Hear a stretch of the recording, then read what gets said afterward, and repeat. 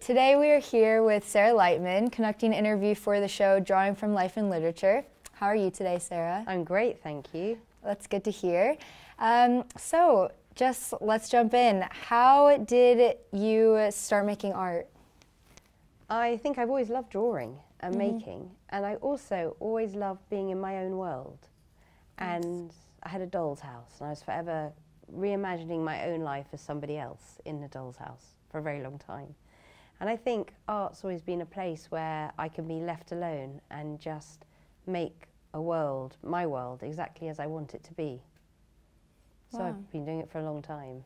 That's amazing. So what are the main driving forces behind your art? I think they've always been autobiographical. They've always reflected where I am in my life right now, or right then, as it was. And also, there's something about being incredibly honest in my work. And I can always tell if I've been a little bit dancing for someone else or playing to an audience, as opposed to just making the art that comes from inside of me. It's like a need for me to make art. It's a sense that I have to have this thing. I have to say it, I have to make it. And when it's out there, it feels great. And I feel almost kind of like a relief that I did it.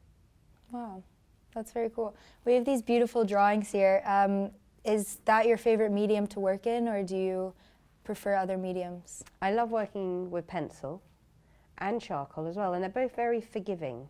You can make a mistake, you can rub it out, and instead of that being a bad thing, it actually enhances the work and gives it a history. I like it because it reminds me that we spend our whole lives making mistakes and picking up and trying again.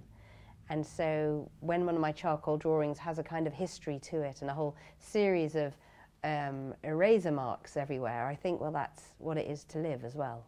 It sounds like it makes it very personal for you. How comfortable are you sharing your art with other people? Does it sometimes get hard because it is so personal? I definitely think as you get older, you care a little bit less about what everyone feels about what you do. I also feel I'm always kind of delighted and surprised when people relate to my work. Just earlier today, Anna and I were chatting, and in my graphic novel, The Book of Sarah, she really related to two drawings that I'd done about waiting for email responses. I wrote something like eating 2 bananas while I waited for my boyfriend to get back to me, or eating a salad while I waited for a gallery to reject my work. And to imagine that something I did that was so personal of that exact moment in my life actually relates to someone 15 years later, it feels fabulous. Ah. So do you consider your portraits as kind of a visual journal of your life and your other works as well? Absolutely, I really do. And even these portraits I made, which aren't even of me, in a way they reflect this sense of me. At that point in my life, I really wanted to know what it was like to be myself, making my own decisions.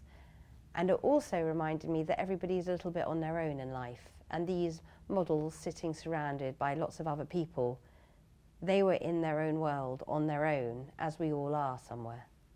That's very nice. I know we've discussed the concept of individuating, so kind of finding yourself through studying other people and learning about their lives. And so how have other people that you have sat for you to draw kind of influenced your life and your art and changed the way that you see the world? I find that when I paint these portraits, I have a sense of everybody's sadnesses and their disappointments and an intimation of the lives they may have lived.